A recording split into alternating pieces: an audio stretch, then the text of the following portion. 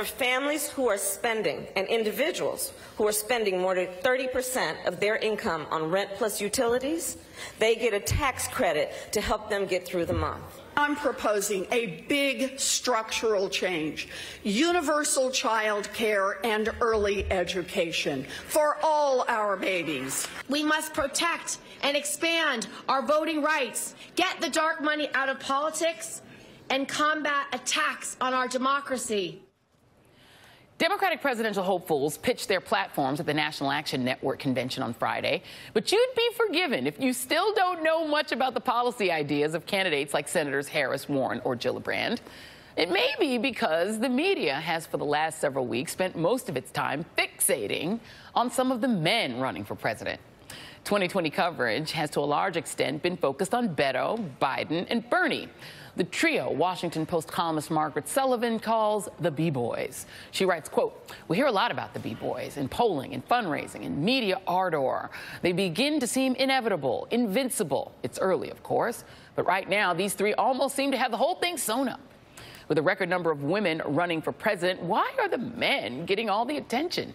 Joining me now is MSNBC political contributor Jason Johnson, Neera Tanden, president of the Center for American Progress, and Kwame Jackson of Newsweek. Thank you all for being here. I'm going to start at the table with you, Jason, because it really, I mean, from the Vanity Fair, glossy cover of Beto and to all of the other candidates mocking him for jumping on tables and all doing it too.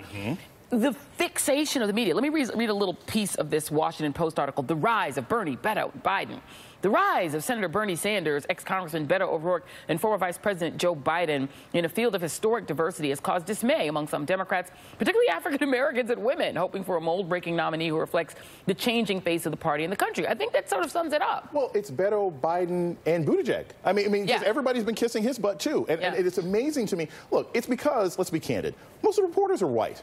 And they're looking for a white guy who makes them feel good about themselves. I mean, some of these people, look, Bernie and Biden, it makes a lot of sense. Beto, who didn't win anything. Buttigieg, who, look, basically, he's got a Rhodes Scholarship. He was a mayor of a small city. He's just a white gay version of Cory Booker, right? And at least Cory Booker's in the Senate. Right. So I think in many respects, this reflects the lack of diversity in the media because these guys are not the most dynamic or even interesting candidates except for the top two people. Well, and the thing is, part of it, I think, Neera, is the polling. So I'm jumping around here a little bit, but if you look at the polling, who's on top?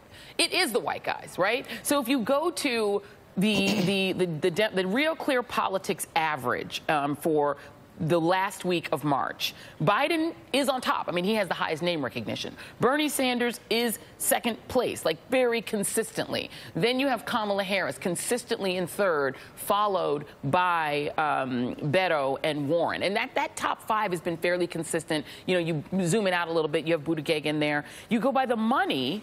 Sanders did raise the most money, right? I mean, he raised $18 million. I mean, granted, he ran for president. He was like second place running a national ticket, you know, and then you had the other guys like Beto and Buttigieg get actually more ink for the money that they raised than Kamala Harris, who was in second place. And then yesterday we had Andrew Yang on, who's gotten, you know, almost no real attention from media and has raised all this money. We put him on, but he's not a white dude, so he's not getting all the attention. It does feel like, is this driven by the polling and the fundraising or by something else in your view?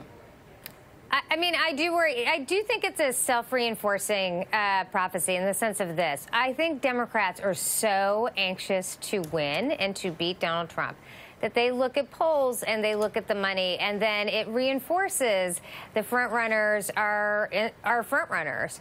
And, you know, ultimately, I think it is very early. Ultimately, I do think that it is hard to be the nominee of the Democratic Party and not be able to put forward a broad coalition of voters. So our last two nominees, Hillary Clinton and Barack Obama, were able to put together a broad coalition of voters, a diverse coalition of both African-American, Latino, and white voters. And I do think actually a lot of voters, liberals, indeed even white liberals, are sensitive to the fact that when a candidate goes into South Carolina and cannot get any people of color to come to that event, it is something to be mindful of. We're very early. I do worry the media attention reinforces the money race, and that's self-reinforcing in a sense. It creates a weird feedback loop. But ultimately, I do think it will be hard to emerge from this process and not have a variety of voters from very different backgrounds supporting the nominee. Yeah, and Kwame, you actually took this like to the limit, right? You wrote a piece. The title of it is "Give Me Diversity or Give Me Death." Like you went in, right? And let me read a little bit of you to you. The rise of Senator Bernie Sanders, ex-Congressman Beto O'Rourke, former Vice President Joe Biden in a field with historic diversity has caused I'm sorry, I'm reading the wrong thing. In both 2020 America and the 2020 presidential election to come, I'm shouting, "Give me diversity or give me death." I'm saying time's up on the old mold of leadership that says the only template for safe, viable, electable, likable, and stable leadership only comes in the form of two white men, that only the white savior leadership model can normalize America and restore order from the Trump tsunami. Explain. Joy, it was my Patrick Henry moment. It was my James Baldwin moment. It's basically saying we are at an inclusion inflection point, and it's time to demand diversity. And what I mean by that is, let me unpack this. It's much bigger than just the vote. If you look at, Beyonce's recent deal with Reebok and walking away from Reebok because they didn't have diverse representation and going with Adidas. If you look at Jordan Peele's statement about casting minority leads in his films and not focusing on casting white leads in his films.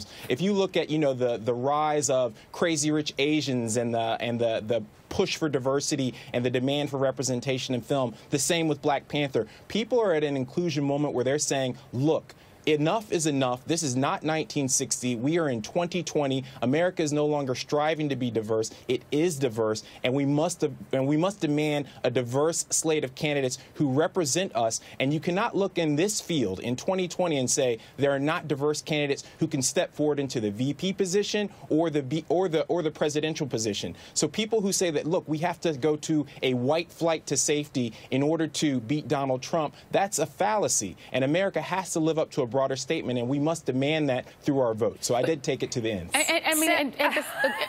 on, Neera. Yeah, so I believe we should have a diverse ticket. I absolutely agree that either the presidential or the vice presidential candidates on the Democratic side should represent the full diversity of the party, and I think that is my hope.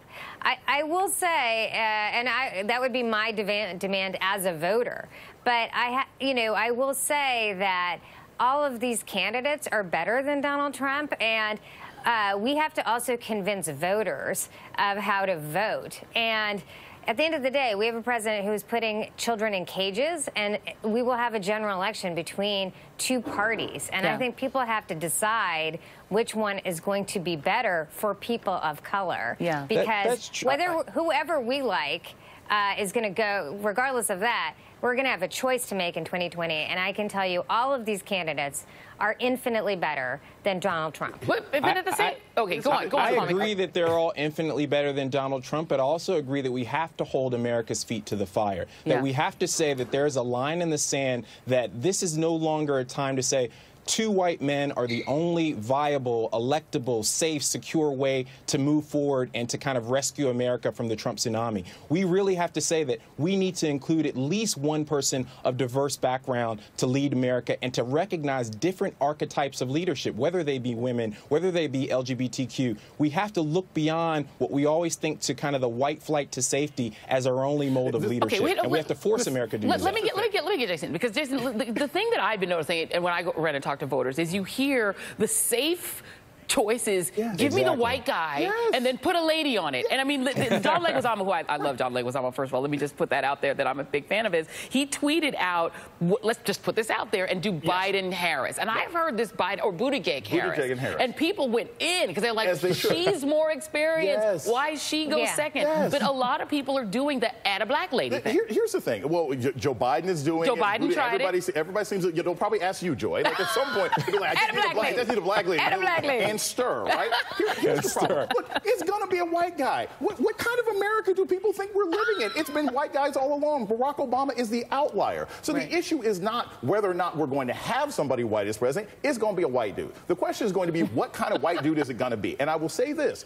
Voters during out elections, they are nervous, they are desperate, and they do not take risks. They pick the person who they think can win. And I don't think anybody in America right now believes that after getting Donald Trump and the level of racism that that he has brought and the fact that 47% of the population wanted him, they're not going to risk it on a woman. They're not going to risk it on a black woman. They're not going to risk it on somebody who's LGBT. People will say that now because they want to sound progressive, but at the end of the day, it's going to be one of these white dudes. Wow. But the question becomes, why is it a risk to go with a minority candidate? That's the deeper level of leadership that we have to look at. Yeah. Other people well, I think, to be honest about that, I do think people are fearful of what Republicans have done. Yeah. It's not Democrats. They're scared of Republicans. Yeah, they're running to the safety. They've racialized the country. Yeah, they're running to the safety of the white dude. Jason's going to be back in our next hour with his special brand of citizens. Neera Tanden, Kwame Jackson, thank you guys very much. And coming up.